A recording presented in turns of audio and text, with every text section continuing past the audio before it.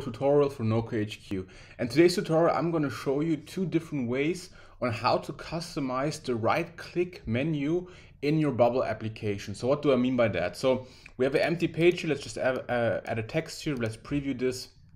And then if we take a look at that page, obviously we have the text here and nothing else. Now if a user right clicks, we have the standard browser actions, which is reload, save as, and all the things according to what Chrome extensions you have installed. But this is the standard right-click menu that you know. You can right-click a text and it will be like copy and things like that. However, it is possible to completely override this menu. So basically build your own menu that is opened when a user right-clicks or secondary clicks on somewhere onto your Bubble application. And the great thing is you can style and configure this menu, but then you can also trigger actions according to when a button is pressed within this menu. When is this useful? If you're building a web application which has real functionality, such as an editor maybe or something like this, you probably want to override this menu and build your own menu with certain actions. For example, when something is right-click, you want to go to another page, or you want to change something, create a new thing, and so on and so forth. And so let's go back to our Bubble editor, and there's two plugins that we publish in the Bubble plugin store which allow you to build a custom right-click menu, and we're going to take a look at both plugins. So I'm going to go to add plugins, and the two plugins that we publish is first of all right-click menu, you can see by Nocode, and the radial right-click menu. In terms of functionality, they're quite similar. But they're quite different in terms of the styling and the design. We're just going to install both of them and show you how to set up both of them. They're quite similar, and exactly, and just jump right into building this. You can see already these two plugins, they have elements, different elements according to how many buttons you want to have, and then different events, and the same thing here. Okay, so let's start off with the right-click menu. So remember, we had the standard Chrome right-click menu here by the browser, and we now want to override it. And we simply do this by, let's actually first style this page here. I don't know, this is the demo page as an example, okay, like this. And then we have an image here, just for a placeholder, so it's not completely empty. All right. And now we're gonna actually search for the element, and you can see already we have the radial menu element and the right-click menu. And we're gonna start with the right-click menu. We have option for 2 buttons, 3 buttons, 4 buttons, and 5 buttons. Obviously, this will decide how many different buttons you will have here, according also to the functionality needs you have. If you want 5 different actions, or just 2 or 3, whatever. I'm just going to go with 3 here. You want to select that element and just drag that somewhere onto the page. This is a super small element, and it's not visible itself, but you have to drag it onto the page, and you can place it actually anywhere you like. It just has to be visible on page load, so make sure this is checked here. Okay. All right, so, and you can see already, okay, we have button 1 text, button 1 icon, button 2 text, button 3 icon, and so on and so forth. And if we take a look at documentation, you can see, okay, the icon has this weird structure here, this text structure, which in this case is FAS, FA home, okay? So what is that? This is the code from the Font Awesome icon library, okay? Which Bubble also uses for these icons here. So if you take a look at all these icons, let's just choose something here, Rocket, you can see, okay, the FA Rocket that has the same structure as the buttons actually, okay? But before I configure anything, we have some demo information here inside already, so let's just preview that quickly, okay? And take a look if our custom right-click menu works. I'm gonna right-click anywhere on the page now. Awesome, you can see our menu is overridden, the standard Chrome browser menu is overwritten, and we have our 3 menu items here, home, links, and profile. It looks much nicer, the UI is much more, much cleaner, and we decided what should be displayed here basically, okay? So let's go ahead, and also now let's just to show you how you configure this. So for example, button 1 text right now says home. We want to change that to, I don't know, show alert, for example, okay? And the icon, we also want to change that. So let's actually change that to the rocket. So I'm just gonna take a look at this here, or you can also just visit fontawesome.com to get the icon code. So let me just go back here. And I'm gonna change that to FA Rocket. Okay, so let's preview this now, see how that looks now. And you can see it works perfectly fine. We have our icon, our rocket icon immediately displayed here, and we change the text to show alert. And as mentioned already, you can choose all Font Awesome icons, either here via just looking at them in Bubble or just visiting fontawesome.com. There's much more on their website. Let's also maybe change the second icon. Let's use a plus here like this, okay? So I'm just gonna go in here again, and let's say the second button is called Create, and then it's FA plus, okay? All right, let's just quickly preview that just to see if it works. And yeah, it works fine, Create.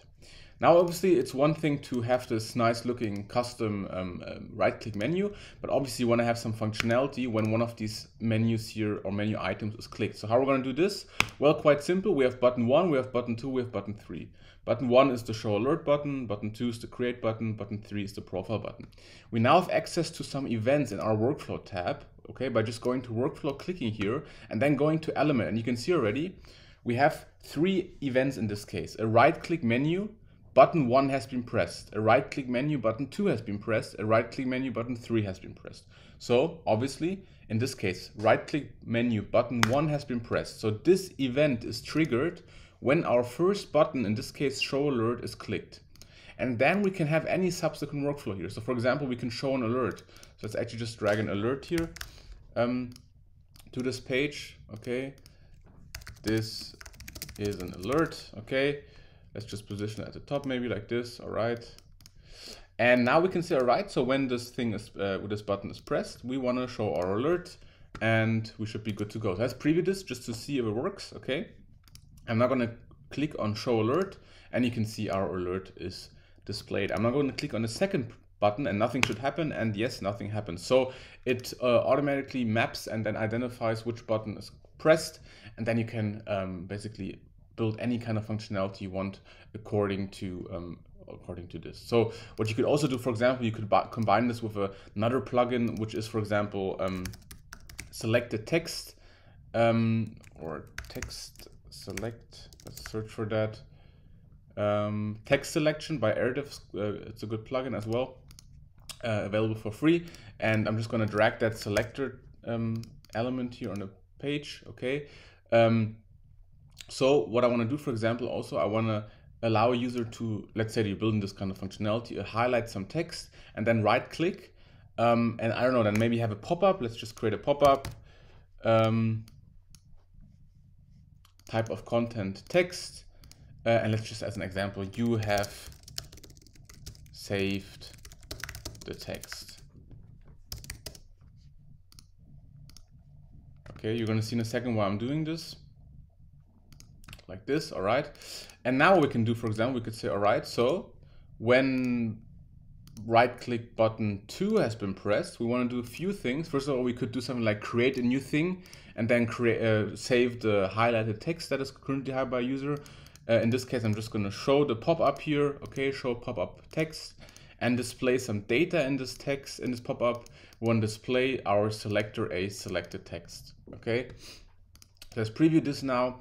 I'm going to just highlight demo here, okay, right click and create, and then we have automatically the data which is transferred from our selected or highlighted text into the pop-up via this context menu. I'm going to just highlight this here, maybe without the T, and click show, not show alert, create. You have selected this text. Here is a demo page. Okay, so just to show you what is possible, all kinds of functionality you can combine with other plugins.